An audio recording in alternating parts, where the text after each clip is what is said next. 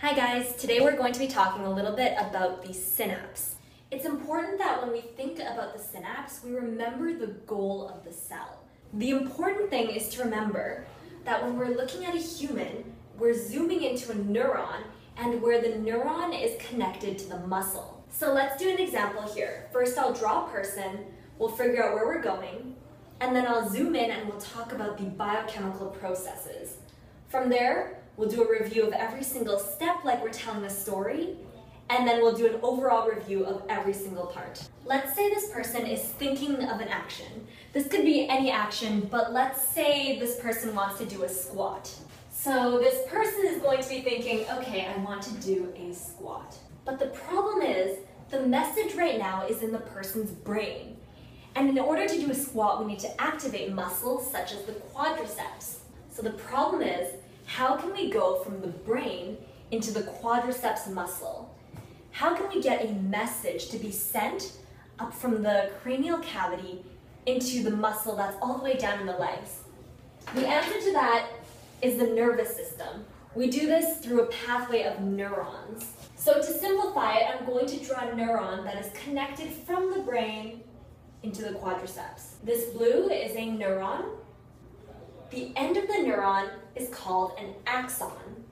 Again, message in the brain is being sent down a neuron to the end of a neuron, which is called an axon, and then we are going to the muscle. From now on, from this moment forwards, we're going to be zooming in into this square that I'm highlighting here. We will be looking at the axon terminal, which is the edge of an axon, as well as the muscle that it's going to innervate. I'm going to erase this person so we have some room to write down each of the steps that we go through. The important thing to note here is that this message has already come from the brain, which is all the way up in the ceiling, traveled down a neuron, and we've now reached the axon terminal. I'll label it axon. And this here is the muscle. In our case, it's the quadriceps, which is a muscle in the thigh. Let's do a little bit more labeling.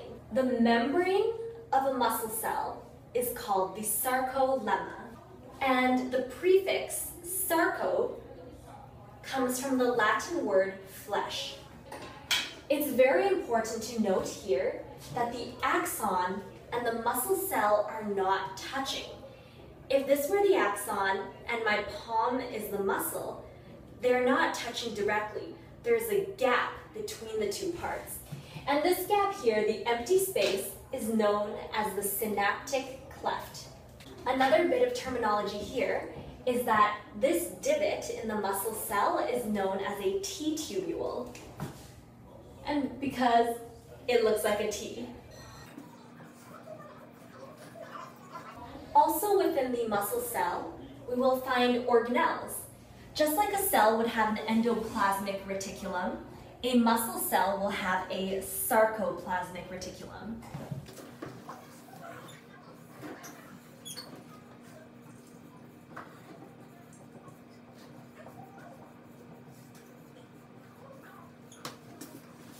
The sarcoplasmic reticulum is analogous to the endoplasmic reticulum, and it's often abbreviated into SR. From here, we know that the message has now traveled all the way down the neuron and it's reached the axon terminal. The form that the message is in a neurotransmitter. This neurotransmitter is called acetylcholine, abbreviated ACH, and it's transported in these bubbles called vesicles.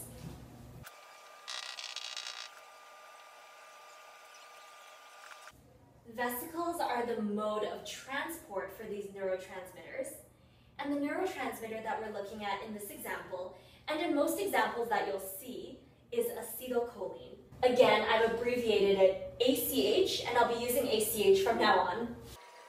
Since we're looking at the synapse, I'll title it synapse here, and we'll continue with our steps for the events that occur. So event number 1 is the vesicles arrive at the axon.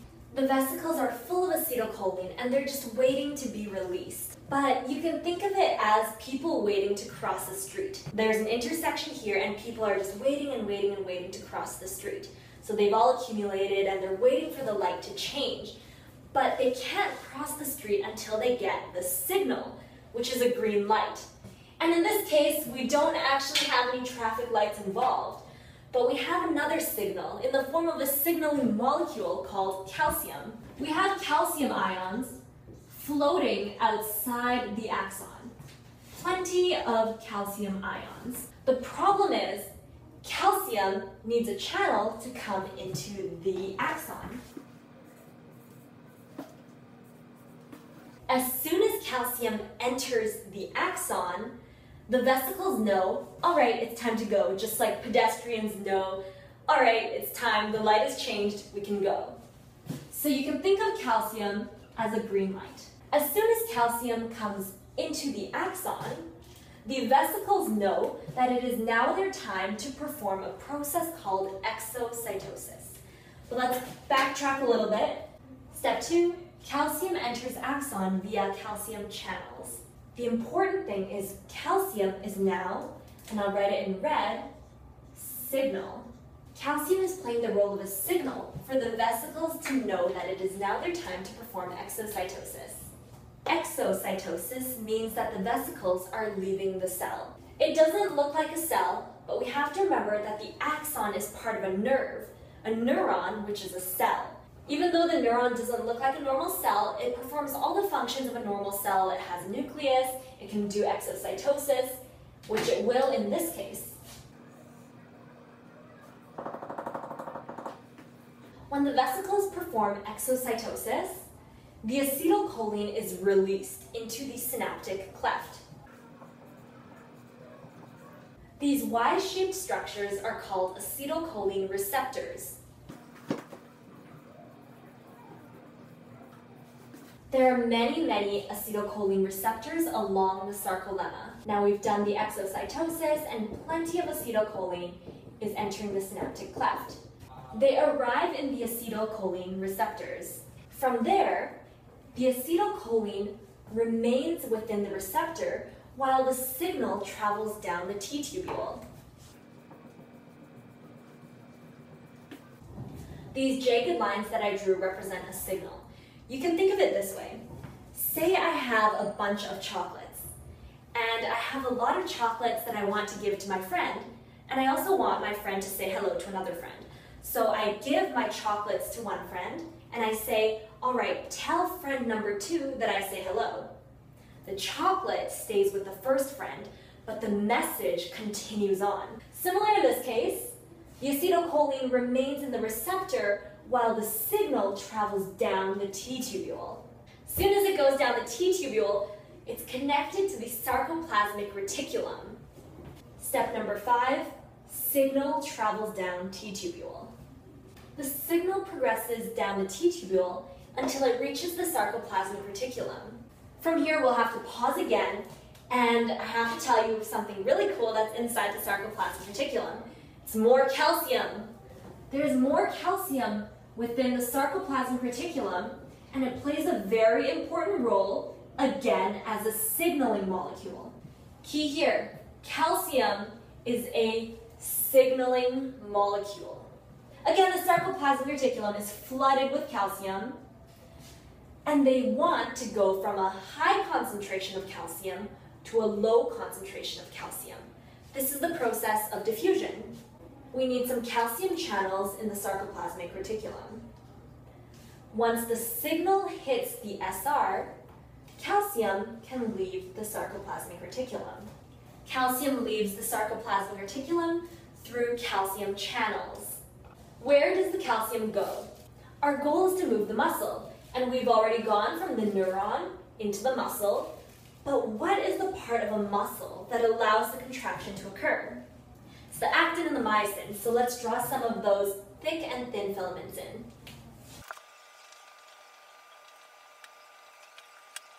We have actin and myosin.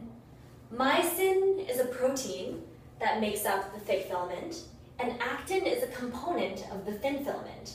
Also on the thin filament, you'll find 2 other proteins with pretty long and confusing names, but they are called troponin and tropomyosin. I'll label them over here. Let's go over this structure one more time. We have the thick filament, which is made up of myosin. On the thin filament, there's actually 3 proteins. 3 proteins make up the thin filament. And the 3 proteins are mainly actin, which is the contractile protein. Actin's doing all the work. But we have troponin and tropomyosin there as regulatory molecules. You can think of them as assistants. They're there to help out. And the 3 of these together make up a team called the thin filament.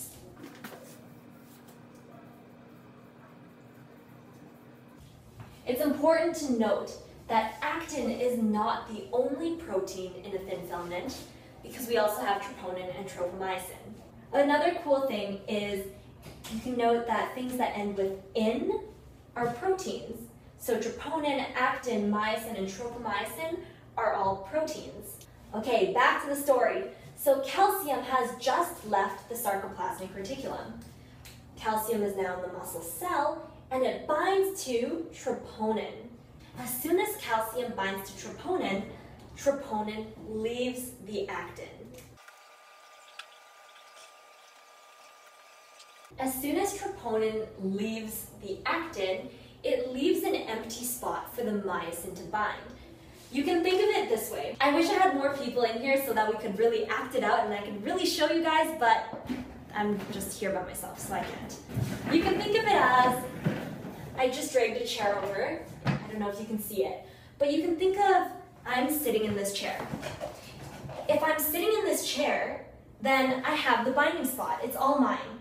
But if I receive the calcium and I hold on to the calcium, I'm troponin, and I leave, this spot is now available for someone else to take, and that would be the myosin. So I'll explain that one more time.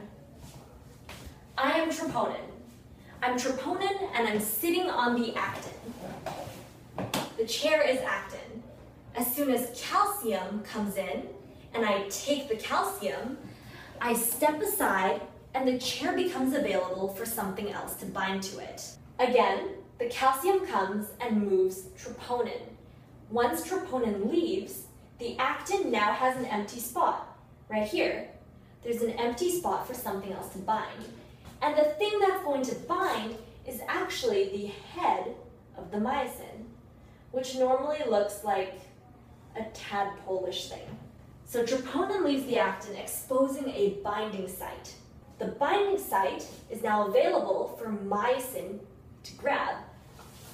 So myosin head grabs actin. It's critical to remember here that the myosin itself is not moving. However, the myosin head is. You can think of it as, I am standing here and I am not moving, but I can reach my hand out, grab something, and pull it. I can bring my hand back up, grab something, and pull it. While I myself am not moving, my hand is. And in this case, the myosin itself isn't moving, but it's using its heads, myosin heads, to grab the actin and pull the actin towards it. The myosin head holds on to the place that the troponin once was, grabs the actin, and will pull. What happens when myosin pulls on actin is the filaments are drawn closer together according to the sliding filament theory. This causes the actin to be brought closer and closer to the myosin, and our muscle is able to contract. Remember, in this position, my bicep is long and elongated. As soon as the myosin draws the actin towards it, forming a contraction, my muscle shortens. And that's exactly what we want. So the myosin pulls on the actin, the sarcomeres become closer and closer together, and a contraction is generated. This was in the quadriceps, so our person can finally run after 10 very long steps. Let's do a big recap of all the concepts. The brain is sending a message. Okay, I want to run. The message needs to travel all the way down to the quadricep, and it does this thanks to the nervous system. The nervous system has neurons. The message travels all the way down the neuron, and we reach an axon. The vesicles full of neurotransmitters are sitting in the axon and they're waiting for a go signal. The go signal finally comes and it's in the form of a calcium ion, or many calcium ions. The calcium ions flood from high concentration into an area of low concentration via the calcium channels. As soon as calcium floods into the axon, the vesicles can perform exocytosis. Exocytosis is the process in which the vesicles press up against the membrane of the neuron, which is also a cell, releasing its contents into the synaptic cleft. Acetylcholine now floods the synaptic cleft, and they arrive in acetylcholine-specific receptors. As soon as the signal is transmitted down the T-tubule, which is still an extension of the sarcolemma, calcium can leave the sarcoplasmic reticulum via the calcium channels. Again, it's moving from an area of high concentration into the sarcoplasm, which has an area of low concentration. Calcium binds to a protein called troponin. Troponin is part of the thin filament, along with tropomyosin and actin. Troponin will leave the actin, exposing a place for the myosin heads to grab. The myosin heads will bind to the place that troponin was, and it will pull the actin towards it, like so, pulling the actin towards it. When myosin pulls the actin towards it, the muscle will contract as the filaments slide closer and closer together. The length of the filaments themselves are not changing, but rather they are sliding towards each other, causing a contraction to be formed. And that is really it for the story of our synapse, remembering that there are three parts of the thin filament, but the parts responsible for a contraction are the actin and the myosin. Troponin and tropomyosin are simply playing a role in supporting the regulation of actin and myosin as they slide towards each other.